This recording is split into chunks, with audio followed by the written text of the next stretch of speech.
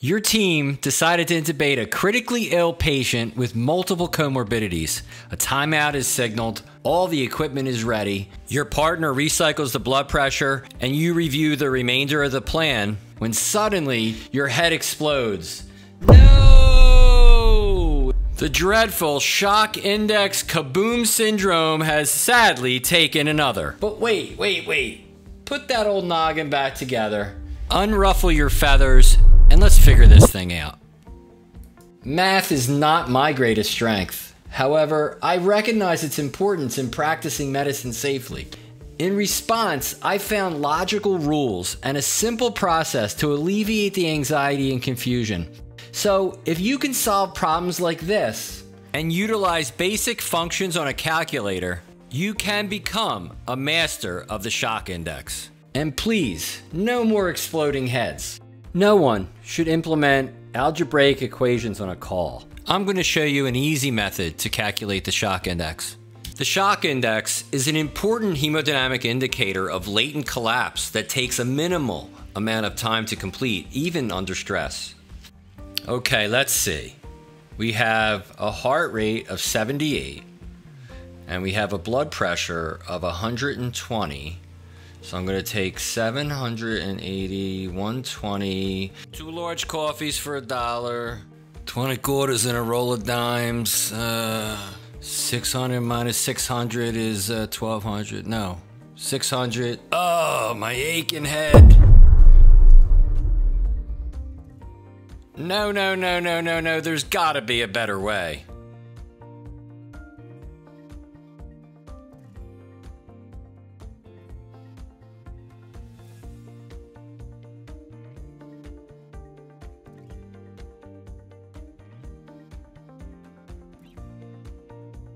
Get out your smartphones and launch the calculator application.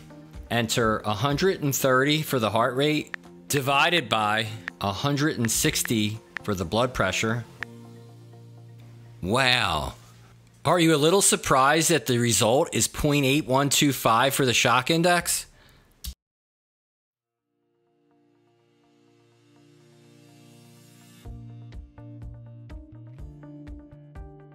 Enter 140 for the heart rate, divided by 170 for the blood pressure. And come up with a shock index greater than 0.8 at 0.82. In the last two examples, you saw a systolic blood pressure that was 30 points higher than the heart rate.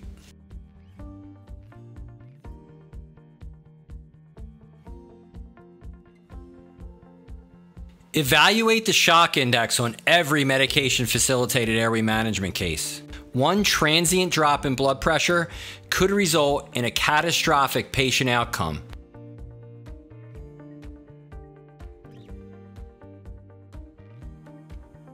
There's an extremely helpful rule associated with this next calculation.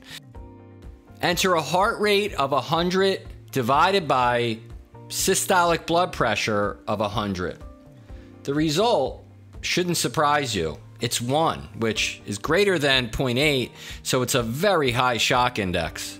Recognizing an equivalent or close heart rate and systolic blood pressure requires little effort. To conclude, hemodynamic pretreatment is a must.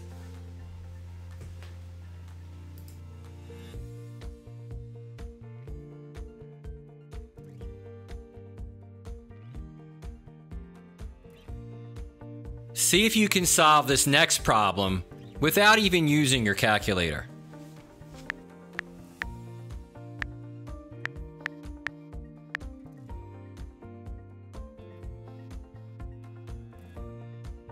If the heart rate and systolic blood pressure are equal or close to equal, the shock index is extremely high. Resuscitate hemodynamics as soon as possible before sedation. In the next problem, see if you can predict a normal or elevated shock index by simply noting the heart rate and systolic blood pressure. Remember to apply the 20-30 rule.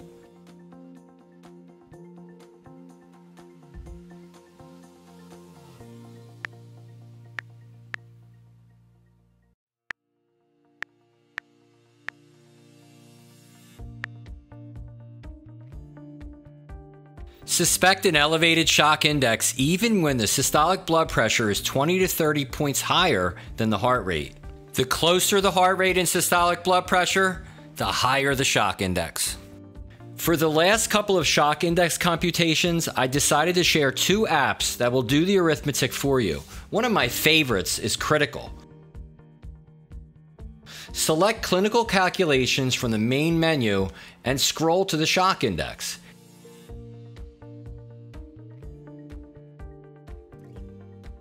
Enter the data and tap Calculate.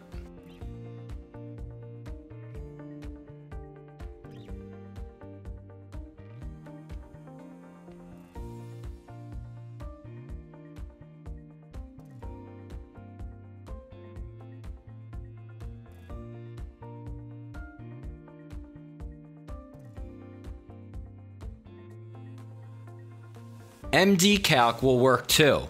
Launch the app and search for shock index. Enter the data and review the result.